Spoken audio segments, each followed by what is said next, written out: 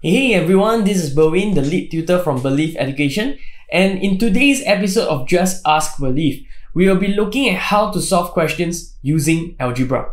Now before I get into it, I would hope to get your support for my channel by clicking on the subscribe button right below. And if you have any questions or topics that you wish to have me cover, do feel free to hit me up via the contact number found in the description. Now with that, let's get things started.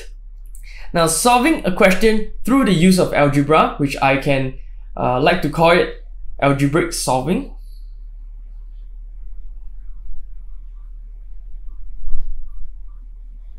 Okay, it refers to the process of using an algebra to represent an unknown within a question and thereafter seek to find the value of this unknown. Now, some common themes of question that you will come across, okay, would include those of speed, area and perimeter, volume, profit and loss, and angles, so on and so forth. Okay, this is definitely not an exhaustive list, but what we will be working on today will definitely help you build your confidence in dealing with any of them. Okay, there are two essential know-hows that we must have in order to solve with algebra. The first would be forming equations. Okay, and the second would be to manipulate, right, equations. Manipulating equations, all right. Okay. So my main focus for today in this episode would be to help you learn to form an equation. Okay. So, and if you are unclear as to what an equation is, please do check out the video in the link right above. Alright. So when it comes to an equation, the most essential component of it is what I call the connecting factor. Okay, let me write it down first. Okay, connecting factor. Okay, in short, let's call this CF, okay? Now, alright, so let me elaborate on this. An equation is made up of the left-hand side being equivalent to the right-hand side. Now, whatever that you intend either side, be it this or this, to represent, is actually known as the connecting factor. So be it the left hand side or the right hand side, we call it the CF. Okay, so for instance, it can be the speed of the train, the volume of the tank when it's full, so on and so forth. Practically is the thing that connects the left to the right. So how do we go about finding it, right?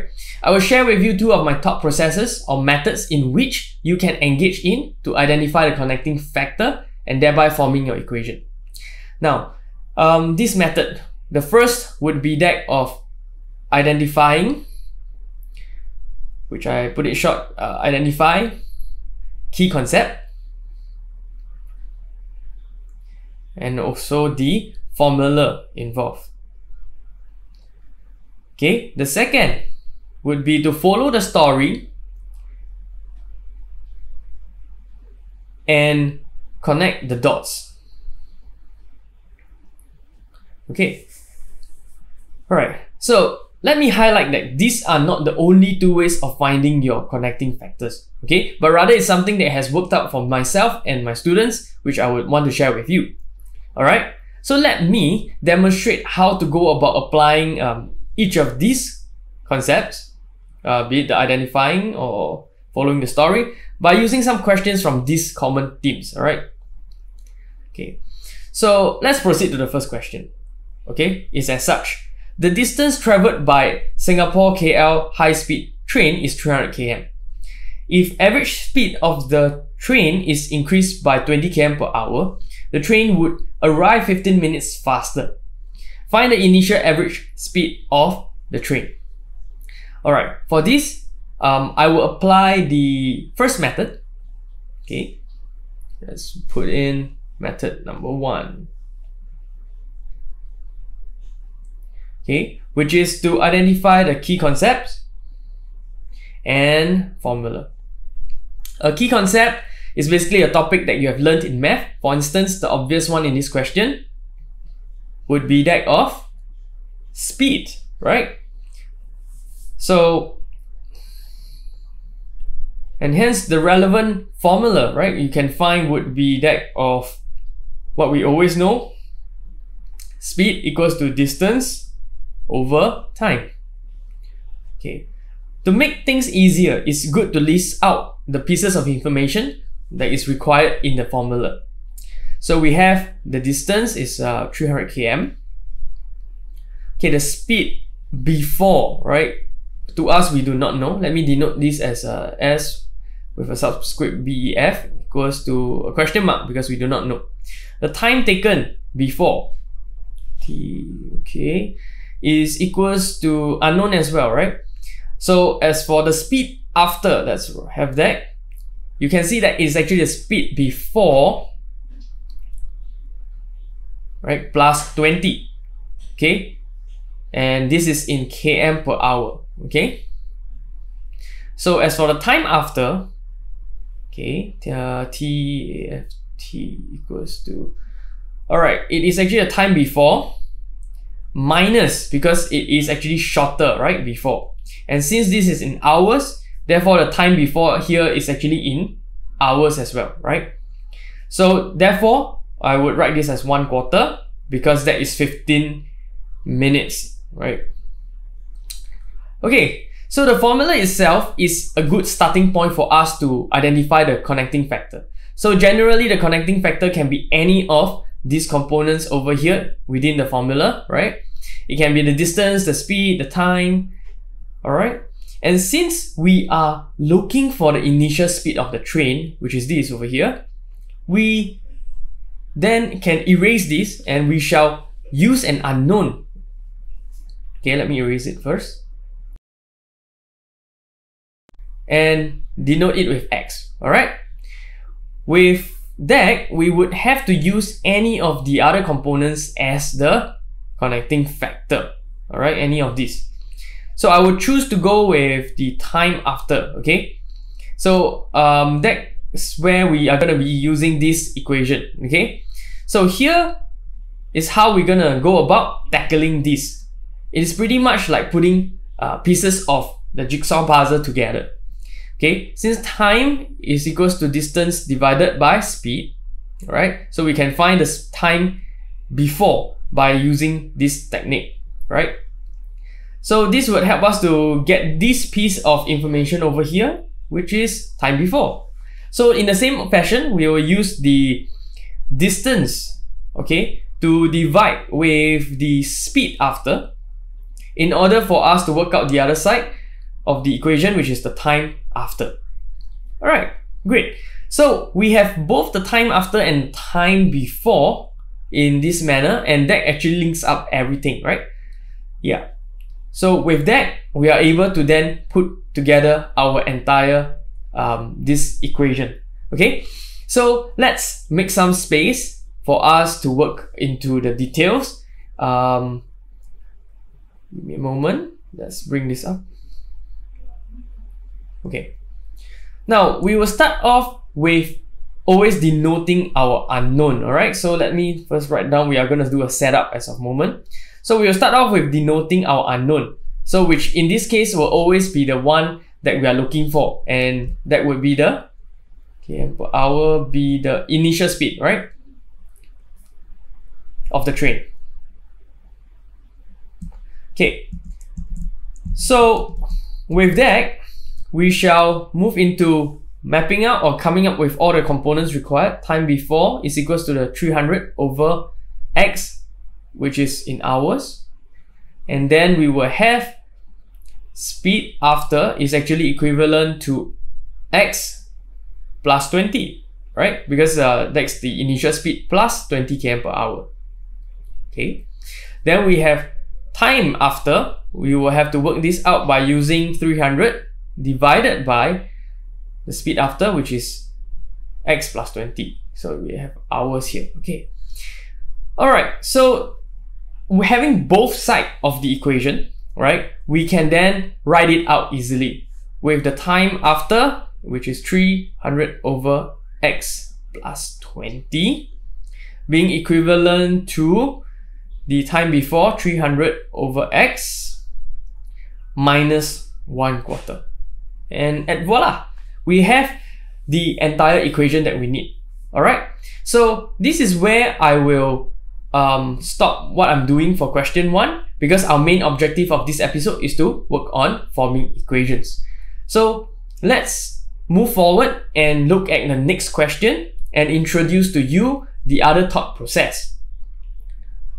Alright, okay, so for question 2, here we go. Katrina bought an equal amount of sweets and chocolates. The sweets were sold at 3 for $2 and the chocolates were sold at 4 for $3. He paid $5 more for the chocolate than the sweets. How many chocolates did he buy?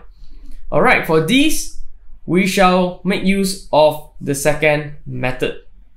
Okay, let me write it out. So method number 2, okay, which is to follow the story and connect the dots. Yes, correct.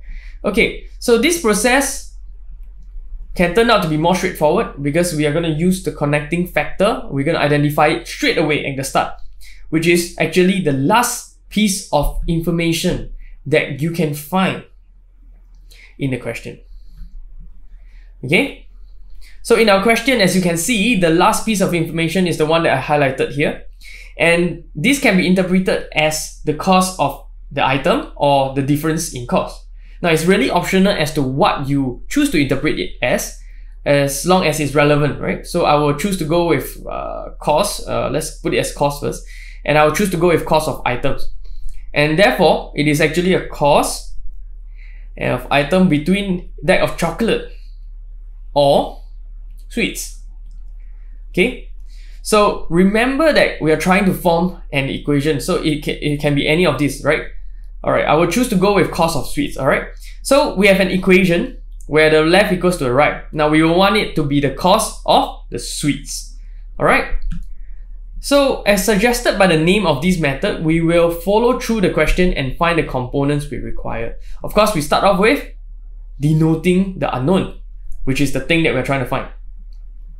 Okay, number of chocolate, right? Chocolate bought, yes. So the first key component we can work out based on the first part of the question is actually this, right? The cost of sweets. It's actually equivalent to the x over 3, which gives you the number of sets of 3s. Then we multiply these by $2, right? Which gives us 2x over $3. Great. So the information that we have from the third sentence allows us to work out the cost of the chocolate in the same fashion. Alright, so let's write down the cost of chocolate. Yes.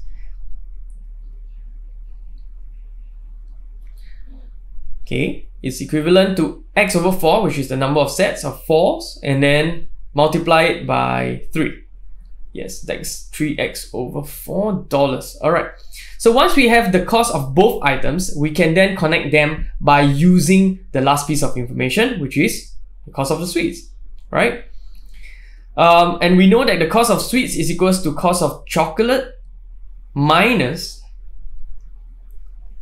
$5, as chocolate costs $5 more than the sweets, right? Since we have all components required, we therefore can just put in the numbers and form up our equation. Alright, and that is where we have for this cost of sweets, 2x over 3 equals to 3x over 4 minus 5. And voila! That's it. Okay? Yeah, that's our equation. So this is how you follow through the story and comes out with the equation using the last piece of information as a connecting factor. Alright, so that's all from me today on Just Ask Berleaf, which we are focusing on forming of equations in order for you to use algebra to solve your question. Okay, so this is like very much like the part 1. So I hope that this comes in timely for you all, and I will be working on more questions to cover the last important know-how, which is to manipulate the equations, right? To find your values. So stay tuned. Meanwhile, do check out our other episodes and our 1 minute to ACE series to work on your fundamentals. Till then, I'll see you. Ciao.